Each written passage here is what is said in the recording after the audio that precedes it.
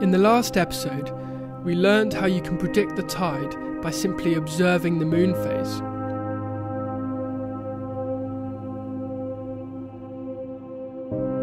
In this episode, we're going to explore the significant effect that weather has on the tide.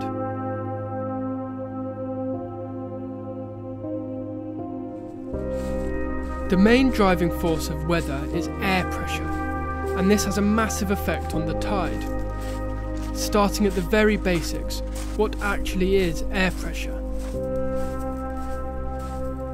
Air pressure is the weight of air above us. When there's high pressure, cold air is sinking and it increases the weight of air above us. Opposingly, when there's low pressure, warm air is rising and it decreases the weight of air above us. So, high pressure is cold air sinking and low pressure is warm air rising.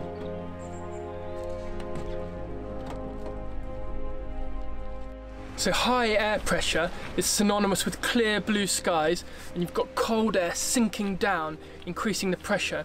And as that cold air sinks, it literally pushes down the surface of the sea and it gives you lower tides. And in contrast, low air pressure is when you've got warm air rising, and that then turns into clouds and rain and wind. And with the warm air rising, that brings up the sea level as well, so you get higher tides. And for every 1 millibar drop in pressure, the sea level rises by 1 centimetre.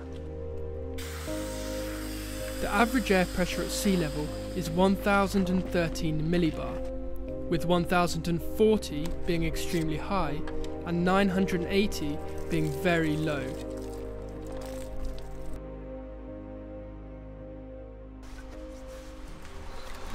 Okay, so we got this drawing split in half, so you imagine there are 2 different days. That's one day and that's another day. So on this day, when you've got the wind blowing off the shore, it's an offshore wind, this is the tide height, it's the predicted height where the dots are. And what it's doing is literally pushing the water back, so you'll get much lower tides than what's predicted. So the tide will be predicted there, but actually it'll be much lower. Whereas on days where you've got the wind blowing onshore, this is an onshore wind, it's pushing the sea higher up and you get higher tides. And if this coincides with low air pressure, you've got the air rising, you've got pulling the sea up and blowing the water up, and this is when you get a lot of flooding. You get exceptionally high tides there, and here, if you've got high air pressure, so cold air is sinking, that pushes the sea down even lower, and you've got much lower tides. So the wind and the air pressure together can range from really high to really low, whereas this is what was predicted.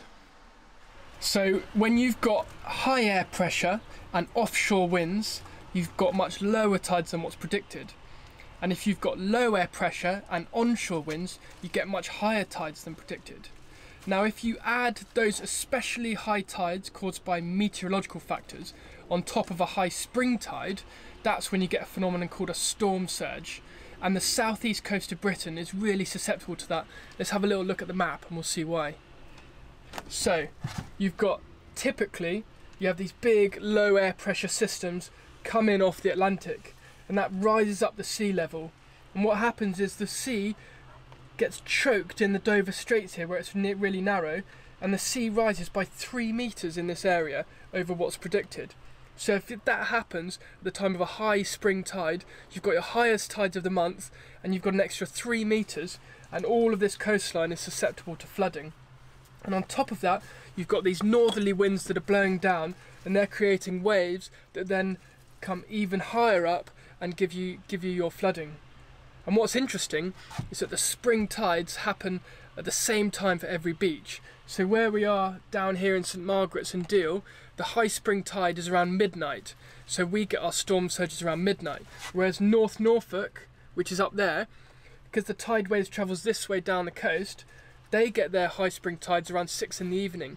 So when there's really low air pressure and onshore winds and a high spring tide, they batten down the hatches about 6 in the evening, because that's when they're more likely to get flooded. So when you're planning an adventure affected by the tide, whether it's surfing, sailing or paddleboarding, you need to check the tide times and the wind and the air pressure. This way you'll have a much better idea of what to expect.